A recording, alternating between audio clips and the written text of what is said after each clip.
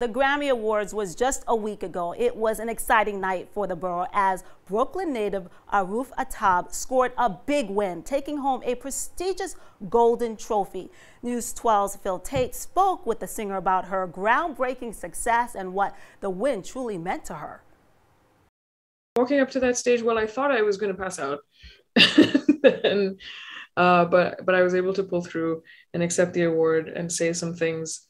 And it just feels really beautiful, really. Aruf Atab is still trying to find the words, hot off the Grammy stage, winning in the Best Global Performance category. The Recording Academy took to Instagram writing, quote, "The first ever Pakistani Grammy winner is Aruf Atab." It's the highest accolade in music in the world, so it's always there in the periphery of it's always been there in my mind, but I've always tried not to focus on it because it's so exclusive and so like they just don't give it to people.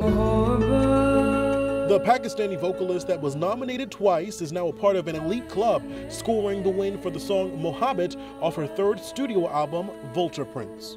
I've been trying to write Mohabbat for many years. One of its first iterations was like in 2010.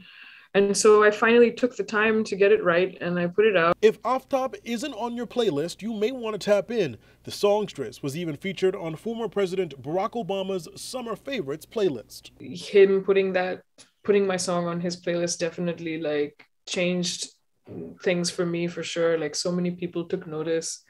And I am really grateful for that. The Brooklyn-based singer has already inspired thousands with her momentous win. Her talents have taken her from performances at the Lincoln Center to Brooklyn Steel. Well, she'll be adding yet another high-profile stage to her credits. I'm playing at Coachella in a couple of weeks, and I'm really excited for that. And then there's just a bunch of touring happening, 3 or 4 months of touring. And once I'm done with that, I'm going to start writing my new record. Phil Tate, News 12.